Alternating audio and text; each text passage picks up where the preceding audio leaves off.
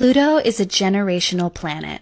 It is not as personal to you like the other 5 personal planets are. One of the things I see so often in the astrology space is people will say something like, I have Pluto in the 3rd. Help! What does that mean? You're fine.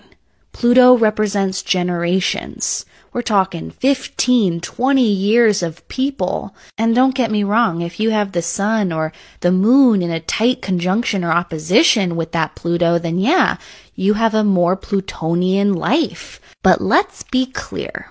Pluto is a generational planet. It talks about the underbelly of society. What are the transformation, the corruption, the abuse of power that is happening within a generation of people? Pluto in Scorpio, the millennial generation.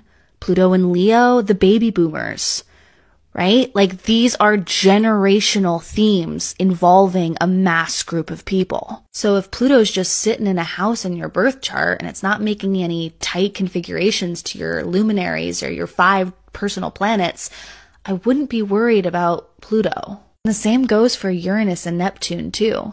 Uranus, Neptune, and Pluto are outer planets. In traditional predictive astrology, these outer planets do not rule over signs, meaning Aquarius is ruled by Saturn, Pisces is ruled by Jupiter, and Scorpio is ruled by Mars.